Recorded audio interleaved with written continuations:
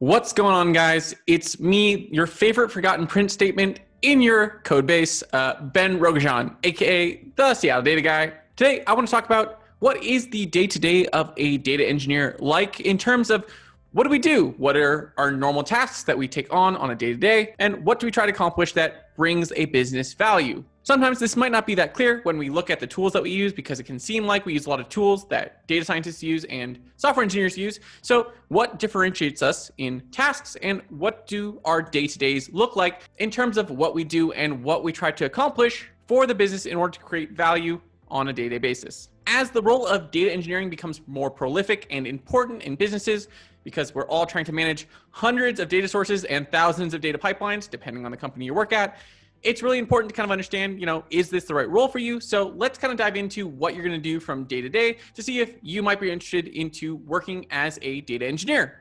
Now, obviously, regardless of the role that you're taking on, there are some things we can't avoid, like daily meetings. I know we'd all like to just delete those from our lives, but sadly, we're all going to be stuck with some form of meetings in order to align us with the rest of the business. So for many of us, we often start our day with some form of daily scrum, where we're often just talking about the work that we've done in the previous days, what might have blocked us on a day-to-day basis, and what we're going to be working on for the next few days. This just helps everyone understand what we're working on, as well as avoid anyone working on the same thing in order to understand, how to make sure projects keep going forward. And that's, of course, just one of the many meetings you might be in. There's a lot of cross-functional meetings you're going to be in where you're talking with data scientists, data analysts, product managers, and people that are developing tooling and applications that you're now going to need to integrate and pull data for, as well as just pulling data for analysts who might need you to get some information for them, all cleaned up and ready so that they can do some form of analysis for their directors and managers. So sadly, although what we'd all like to do as data engineers is spend more time copy pasting from Stack Overflow, we're going to be spending a lot of times, interacting with people, conversing on what their needs are, helping them understand kind of what the limitations are of our data sets and what timing will be required in order to pull the next few data sets that they're asking for. Again, meetings are just an unavoidable evil that we just all need to spend time in, regardless of how much we think we need to spend more time at the keyboard doing work. It's what makes sure that everyone's doing the right work and not, going off into the distance and coding into oblivion. Now, let's get to the fun stuff for what we actually like to do as data engineers. And the biggest thing we probably spend our time doing is building data pipelines. Now, once you've had your meetings, you kind of understand what your XFNs need, XFNs being cross-functional partners. You can now start diving into actually building the pipelines to get them the data that they need. One of the decision points you'll be making while you're on this whole path is what type of pipeline will you be building? Are you going to be building a streaming pipeline or something that's more batch focused? And just as a quick aside, for those of you who are unfamiliar, it's kind of what it sounds like. Streaming has to do with pipelines that are very live, often building pipelines that are just firing events directly into either a data lake or data warehouse if it's some form of event table. On the other hand, what we spend a lot of time doing, honestly, as data engineers is building batch pipelines, which run every hour, every day, at midnight, something that's very, again, batch-like, where we're just doing all the rows that maybe have been populated in the last hour or day, and then loading that into a table. Make sure we add things like slowly changing dimensions so that people can actually track the historical information over time, which is kind of one of those key things that people sometimes miss when they're building more complex data modeling. Which brings me to my next point, which is we often build these data pipelines in a way that helps us remodel the data that makes it very easy to understand and accessible for people like analysts and data scientists who are maybe not as familiar with things like SQL and thus, need a little bit of a simplified data set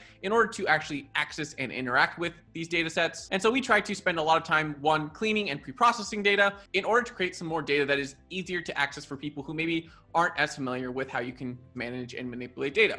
Again, this really depends on the company that you're working at. Data scientists and data analysts honestly have varying skill sets in terms of like their level of SQL, their ability to work with pandas, and other tooling that is data manipulation based. So some people like to use things like Power BI and Tableau that essentially just allow you to drag and drop, while other people prefer using Excel to do something like Power Query.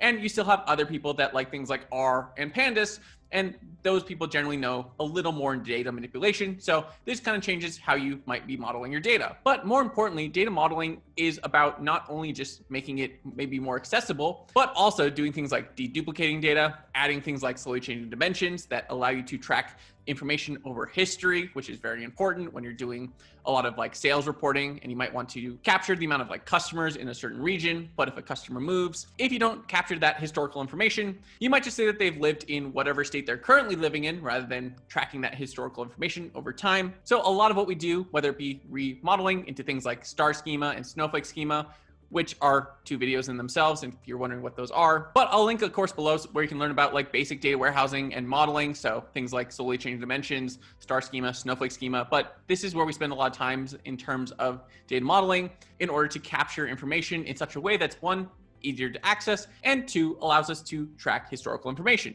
With all this buildings, you've now built some data pipelines, you've kind of constructed some core data sets. One of the things you'll also run into is needing to optimize queries. Over time, maybe the queries that you've already built, or maybe queries that people have been using, tend to slow down because data grows. Or perhaps you've just got too granular data where you might need to aggregate some information that's being fed into a dashboard.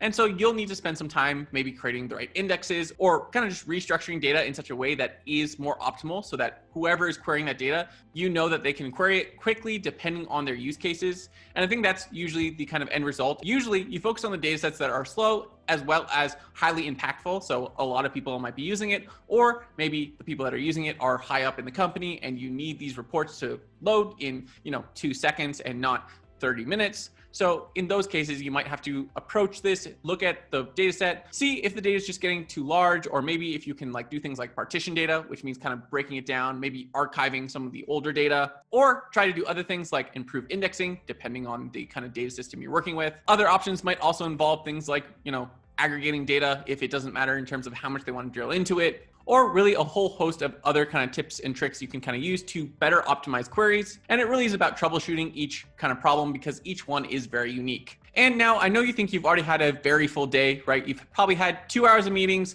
already spent 2 to 3 hours building pipelines, gone to lunch, maybe spend some time data modeling, and you think that your day is over, but now you're gonna spend the rest of your time doing a ton of maintenance. So I like to tell people, for every pipeline or data model that you create, you end up automatically creating multiple tasks in the future. And these tasks end up being things like pipelines failing because of upstream changes in an application, for example. That's very common. That's why a lot of companies are pushing into the automated connector space, things like Fivetran and Airbyte, which are both trying to fight into that area, just because of the fact that having to upkeep connectors is very expensive and time consuming. So if you could outsource that a bit into a third party, that's always kind of great. But that's what you'll be spending a lot of time doing, is just making sure your connectors are up to date as things change upstream, which can also lead to new columns being added to new connectors. So oftentimes a data scientist or an analyst who's been pulling this data forever might come to you and be like, hey, I noticed we have a new column. It's really important for my analysis that you also add this into our data set. And so now that also creates a kind of new task for you to do, along with making sure things like pipelines are still running, as well as adding new columns. You will spend a lot of time just doing general maintenance on code as things just update slowly over time. A big shift a lot of us have had to make over the last year is switching over to Python 3, finally, officially, as Python 2 has kind of deprecated any form of support. So that's been a big push. And so that's just a lot of time that you'll also be spending in terms of being a data engineer in your day-to-day. It's just making sure that you are keeping things running and keeping the lights on. Along with all of those tasks, there are other things that we do depending on the company that we're working at. For example, in many companies, we spend a lot of time productionizing data scientists and data analysts SQL or code that is often developed in some sort of Jupyter notebook and doesn't necessarily allow other users to access that information because often that's just stored in some form of data frame that's not a consistent table and is easy to change if it's not well version controlled. And so this is not a very reproducible set of code. So you need to spend some time possibly productionizing it, optimizing it, and making sure it's accessible for more users. And whether that's analyst code or data scientist code, it's still about the same, where you're just gonna be spending time kind of looking at their code, looking at what can be maybe transferred to SQL, looking at what can be put into tables, and trying to understand if you need to now improve sources, because sometimes people might pull sources from external locations that you now need to figure out, okay, how are we actually pulling this in a repeatable fashion, depending on how often this data is used at the company.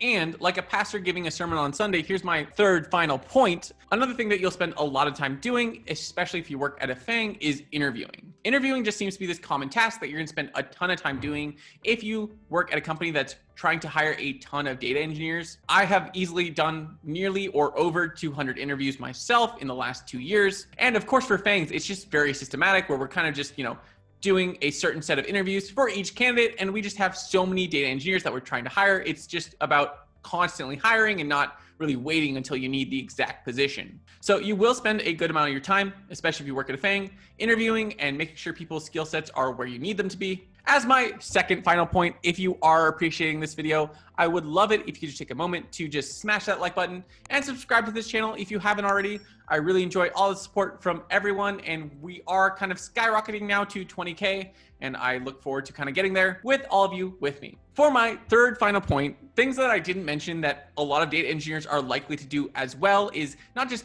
building data pipelines, not just developing data models. There's a lot that we have to do in the world of kind of DevOps and data infrastructure, only in terms of the infrastructure that actually manages all the systems that we're actually running. You can think of the data pipeline kind of just more of this centerpiece, and everything around that actually keeps it running, gives us the ability to actually observe what's happening in the systems, as well as things like data quality checks and web UIs and all of this extra infrastructure that we need to kind of manage and keep up to date takes up a lot of data engineering time. And that's why sometimes it feels like it takes us so long to even put out a few pipelines. This is honestly why I end up switching a lot of my clients to things like Astronomer.io or managed workflows for Apache Airflow, because over time, it just becomes so hard to manage some of these systems that if you can get rid of some of the DevOps, depending on how big your team is, I think that's usually great. But again, that depends on how big your team is and how much they can handle. Because if you've got one data engineer trying to manage 50 data sources, they're going to likely fail. But if you have a team of 10 people, then you can have some options in terms of what infrastructure you're actually taking on. You could also look at things like Netflix, where data engineers do a lot of software code, as well as places like Lyft. So